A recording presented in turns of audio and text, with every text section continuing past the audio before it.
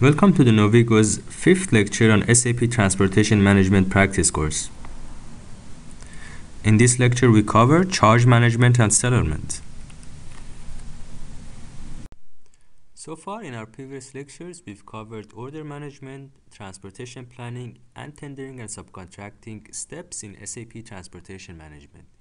We saw how we can receive orders from customers, how we can create freight units, how we can plan freight units into freight orders and freight booking, how we can tender our freight orders, and how we can trigger the freight cost calculation. The purpose of this lecture is to cover the charge management and settlement component of SAP TM. By the end of this lecture, you will be familiar with the most important objects, their definition and their interaction within charge management and settlement. We'll learn about the structure and objects behind charge calculation. We'll learn about the freight settlement document and forwarding settlement document and their usage.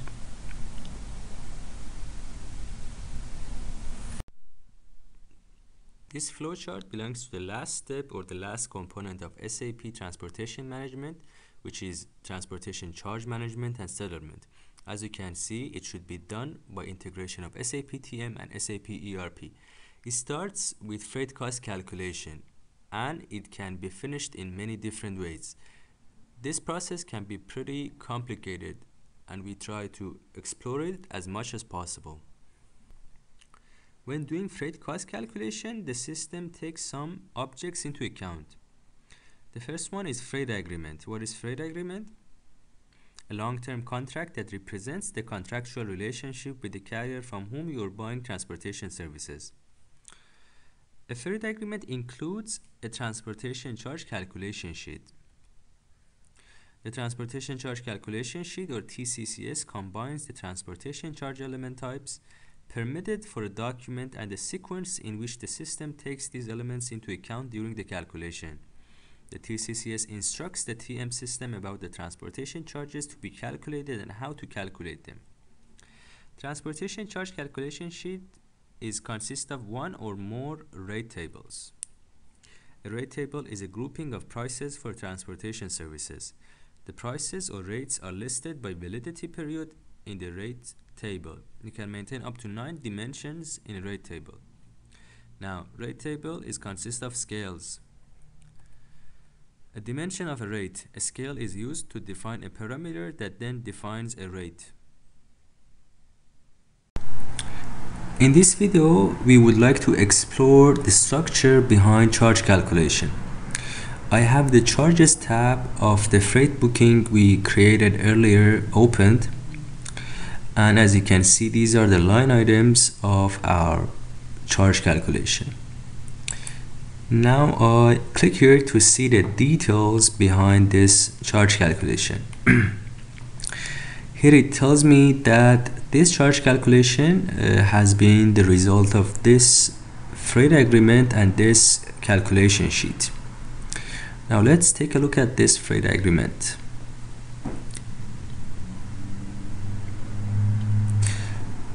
So again, we have different tabs. We only focus on the general data. Here I have the basic data regarding this freight agreement. It's the name of the agreement, description, and the status. Here I have some more details regarding the validity period and the currency.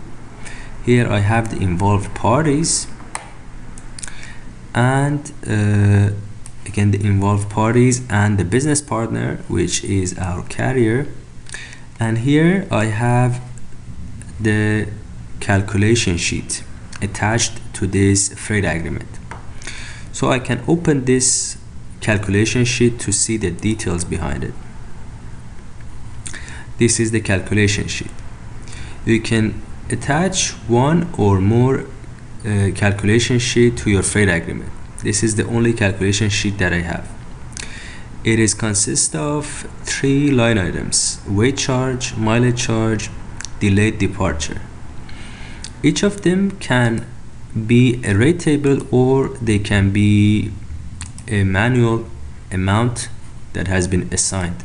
So these two, the weight charge and the delayed departure, has a price which has directly been maintained here, 15 euros and 14 euros. Mileage charge has a rate table behind it. So let's take a look at the rate table. This is the rate table. It has some general data, charge items, the involved parties, and the scales which we are using, which are the dimensions of the rate table. Two scales that we have are source location and destination location. Here we can see more detail about the scales that we have.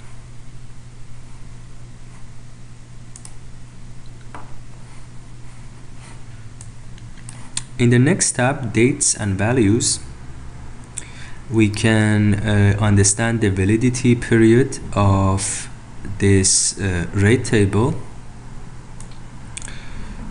We can see the scales here as well.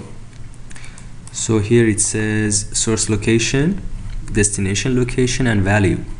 So basically it tells me that if our freight goes from this source location to this destination location, this value will be incurred. Now let's take a look at calculation rules. In the calculation rule, you can maintain an item which is basically the calculation base behind the structure of your calculation. In this tab, we have maintained actual distance as our calculation rule. Means that the distance between the source location and destination location will be measured, and the charges will be calculated based on that distance. After freight cost calculation has been done, two kinds of documents can be created: freight settlement document and forwarding settlement document. Let's take a look at the definition. In SAP TM, you can perform freight settlement with your suppliers or carriers by creating a freight settlement document and sending it to SAP ERP. SAP ERP uses the FSD or freight settlement document to create a purchase order and a service entry sheet. The SES or service entry sheet is the basis for invoice verification in SAP ERP. What about forwarding settlement document? In SAP TM, you can perform forwarding settlement with your ordering parties by creating a forwarding settlement document and sending it to the SAP ERP for posting to financials. So as you can see, freight settlement document belongs to suppliers and carriers, but forwarding settlement document belongs to ordering parties. Now I would like to create a freight settlement document. Here's the freight booking that we created together, and this is the charges tab, and you can see all of the charges. So I create a freight settlement document.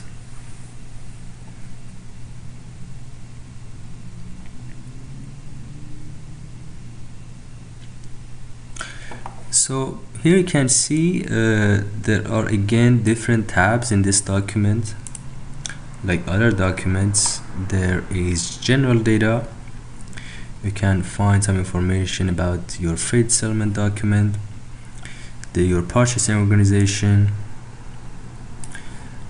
payment terms, and general terms like weight, volume, and quantity. Here you can see the charges and the total charge. Here you can see the orders. Here I only have one freight booking. You might have much more than only one freight booking when you create freight settlement document. And also other tabs like business partner, cost distribution, which we discussed earlier, 33% phenol and 66.6% acetone, since we had 2 parts of acetone and 1 part of phenol. And you can see that the distribution of charges for each line item.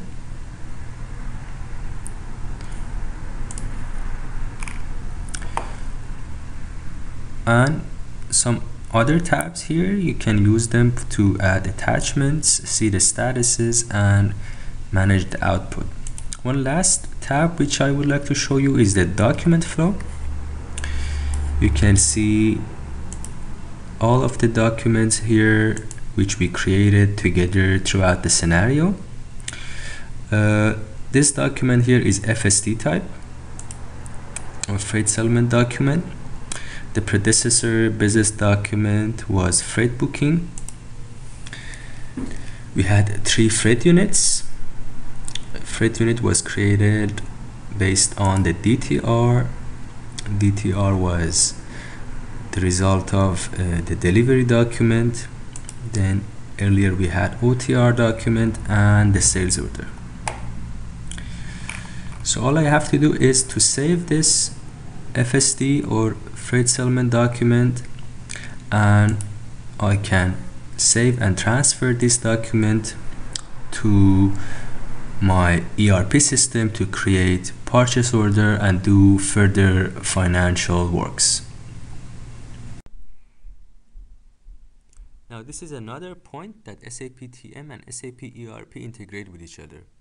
After creating freight settlement document, the document can be sent to SAP ERP. Then the purchase order and service entry sheet will be created.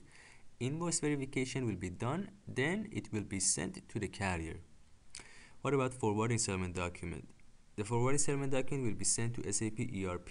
Then billing document will be created. Invoice for the customer will be created. Then it will be sent to the customer. And this is the process of settlement. This is the overview of what we've learned so far. We started with order management. We saw how we can receive customers' order, how we can create OTR, DTR, and forwarding order, and how we can convert those requirements into freight units. In the transportation planning component, we saw how we can plan freight units using resources, networks, and schedules to freight orders and freight booking. In the tendering, we saw how different freight orders can be tendered to different carriers. And at the end, in the charge management step, we saw the cost calculation and the necessary objects like freight agreement, transportation charge calculation sheet, rate table, and scale. We talked about freight settlement document and forwarding settlement document, and we discussed the integration between SAP ERP and SAP TM at the settlement. I have prepared some exercises based on the lecture we just went through. Exercise number 1. Why there is no need to create forwarding settlement document for shipper scenarios. Exercise number 2. Provide some examples of elements which can be used as a scale. Exercise number 3. What purpose does TCCS serve?